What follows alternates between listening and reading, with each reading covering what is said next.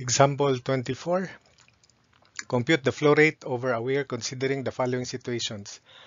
A V-notch weir with an apex angle of 60 degrees and a head of 300 mm and coefficient of discharge 0.62.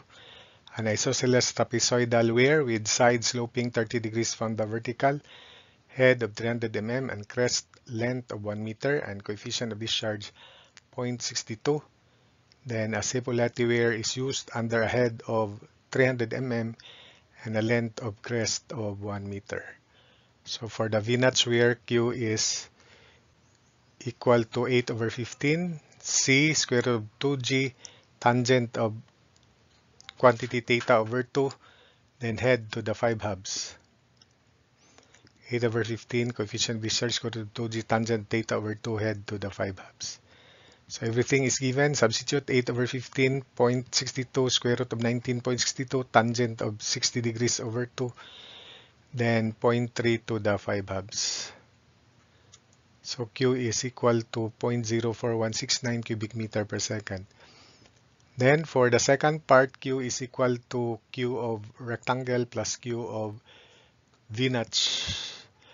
Since the sides are sloping 30 degrees from the vertical, the other also 30 degrees from the vertical, so the apex angle for the triangular part will be 60 degrees, which is the same as in 24 in part 1. So although Q is Q of rectangle, 2.953 CLH to the 3 halves plus 8 over 15 C square root of 2G tangent of theta over 2 H to the 5 halves. So for the V-notch part, this is 0.04169.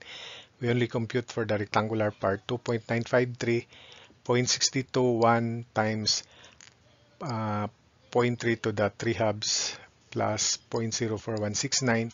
So Q equals 0.3425 cubic meter per second. Then for the last part, for Cepollati weir, Q is 1.859 LH to the 3 halves. So Q is 1.859 times 1 times 0.3 to the 3 halves. So Q is 0.3055 cubic meter per second.